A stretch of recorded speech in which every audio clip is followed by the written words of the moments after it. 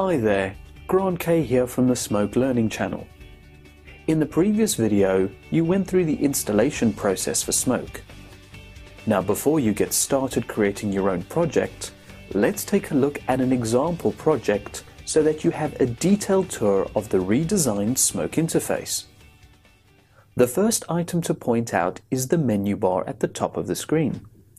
This will give you access to all basic functionality such as importing, exporting, generators, interface layouts, as well as preference and help menus.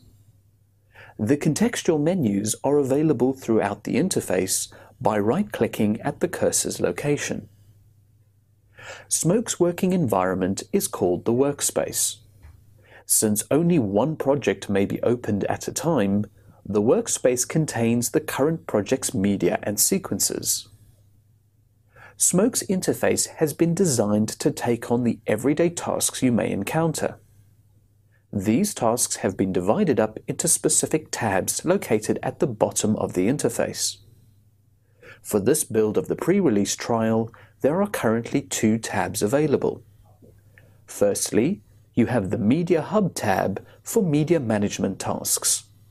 This includes media importing, exporting, and timeline conforming from other applications. The formats supported are XMLs from Final Cut Pro 7 and Final Cut Pro 10, and the AAFs from Avid Media Composer 6 and Adobe Premiere Pro. And finally, you have the Timeline tab for all your editorial and effects creation needs. You can simply switch between these windows to call out the appropriate tasks. Now, one item on the interface that all tabs have in common is this window located to the left of the interface. This is called the Media Library. The Media Library is the equivalent of a bin or folder where you can store your media and sequences. You can have as many folders as you like, as well as arrange them in any order you choose. Please note that you have various display and settings options for the Media Library located at the bottom of the window. One common menu located in every section of the interface is the Gear menu. This menu contains various operations particular to that part of the Smoke interface. Since most of your creative work will be done with the Timeline tab, let's focus in here for a few minutes. The standard timeline view has been designed for ease of use, and you will notice the similarities from what you have been used to in the past. You have the Media Library on the left, the top half of the screen is for the viewers, and the bottom half of the screen is for the timeline view, which contains one or more sequences.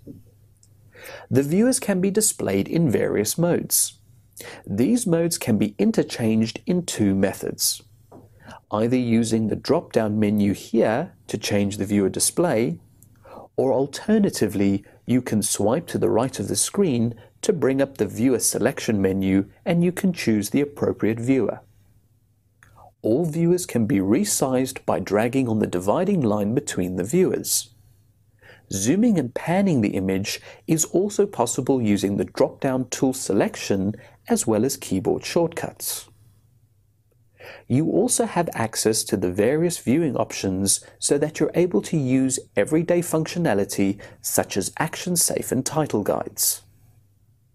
Below the viewers are the scrub bar, the navigation controls, and the various timecode indicators with their respective buttons. Beneath the viewers is the menu bar. To the right of the menu bar, you will find Insert, Overwrite, and Replace Edit buttons. Note that the drop-down menu contains more auxiliary edit functions that you can access at any point during your edit. The timeline display will give you a visual representation of your sequence. You can have multiple sequences open at any time, and they are switchable by clicking on the tabs above the timeline view. All sequences are represented by the red highlight on their respective tabs. The green highlight on the first tab indicates that you are able to see a source's timeline.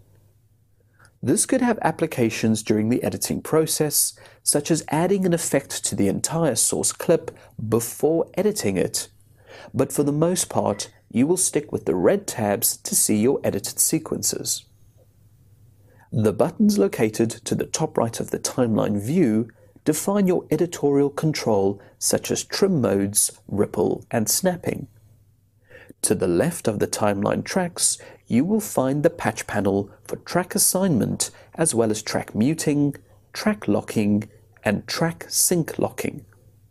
Finally, you will find auxiliary timeline controls below the timeline view.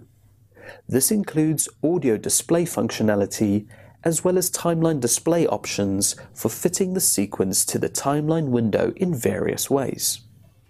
Now let's move on to the next video, where you will learn to create a new project and new user to continue your Smoke experience.